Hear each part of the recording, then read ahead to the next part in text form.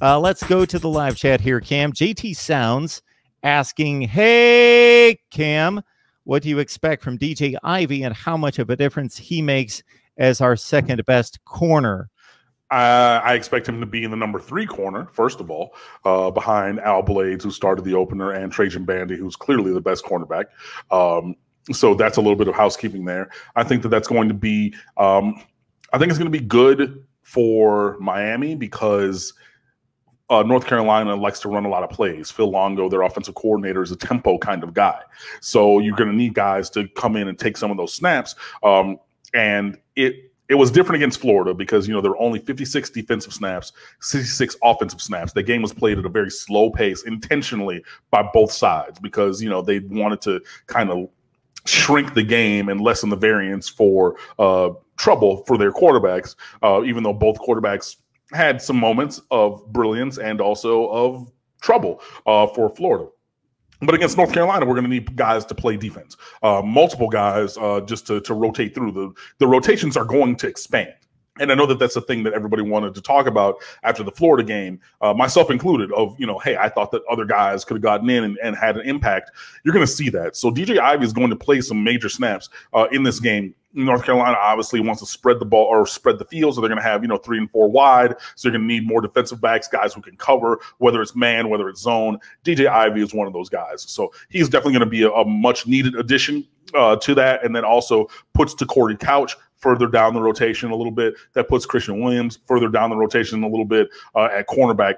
And those two guys are true freshmen, so you don't want them playing, 60 or 70 snaps, even as in a sub package, because North Carolina is going to run a ton of plays. So yeah, DJ Ivey going into the game is going to be a major deal. He's going to definitely be a player who's going to impact the game. He's going to just allow Miami to have another starting caliber player in the rotation already. Corey Couch, I think, is going to be very good. I think he's physical for his size, except for he's only 160 pounds. He's 5'8". And DJ Ivey is just a bigger physical kind of a guy. And that's going to come into play in both the pass game and the run game. So getting DJ Ivey back off his suspension is undisclosed, whatever it was, undisclosed for the opener, is a big deal for this defense. And, God forbid anybody gets injured, instead of going down and playing a true freshman as your number 2 cornerback, now you're playing a sophomore who was battling for a starting job all fall. So just that little bump of depth, I think, is going to be a big key moving forward. Cam, if I grab the roster and I was able to pinpoint the most insignificant player on the roster and I threw out his name, how much would you be able to talk about that particular player? I mean, at least I can give you probably 90 seconds, maybe more. I mean, and again, this is right in the wheelhouse. If I'm covering recruiting and knowing these guys from when they're sophomores or sophomores and juniors in high school in through college, that's 6 or 7 years. You know what I mean? I write, thousands worth of words in recruiting profiles for every single player. I'm writing updates every month. I'm, reading everything. I'm talking to people. I'm getting the whole picture. I need to get out a little bit more, but going to these, South Florida football games and things like that. These are guys that I have seen. I mean, I know people that I used to work with whose kids are on these football teams. You know what I mean?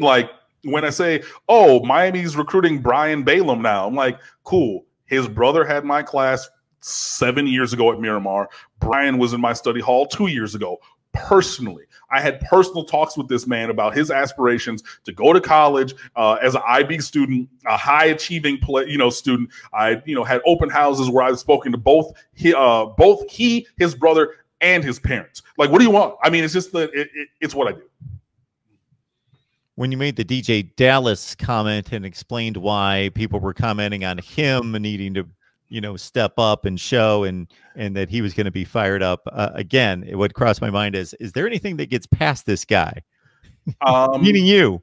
Not too much. And honestly, I have the quickest reflexes on the timeline. If I see something, I move really quickly. And yeah, I go through and I see what people are talking about and things like that. So, I mean, I try to make it my job that not much, if anything, gets by me. So I'm glad that, it comes through when I speak, and I'm glad that you guys, appreciate it and realize it, because, it is a time consuming process, but it's something I love to do. Absolutely, folks. So realize what you got here is we bring the best discussion, debate, and analysis, regardless of the team, as best we can, considering I'm one guy.